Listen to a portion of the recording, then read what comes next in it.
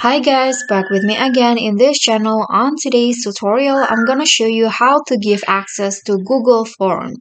So in this case, I created this form through my company email. So here there are two ways to give people access to this form. So the first one, if you want them as the collaborators and they can edit this form easily, you need to set them as collaborator. So what you need to do is click on the three dots icon, and then here there's an option to add collaborators. Just click on that options, and then here you just need to add the email, for example this one, and then you can set the role as editor and then notify them and then click on send, and later they will be notified through email and they can access this form and edit this form.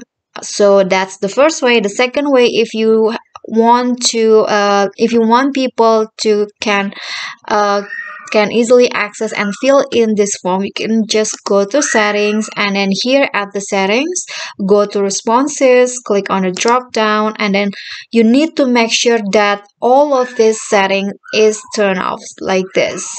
So you need to turn off these settings, and later just click on send, and then here you just need to click you can send directly this form to the G form.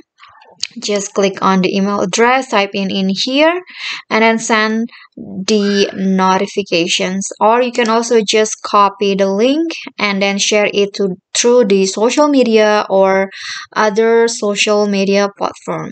Okay guys, so that's how you can give access to Google Form. I hope this video will be helpful to you. Thank you guys so much for watching. If you like the video, please do click on the thumbs up icon. Don't forget to leave a comment and subscribe. I'll catch you all in the next tutorial. Bye.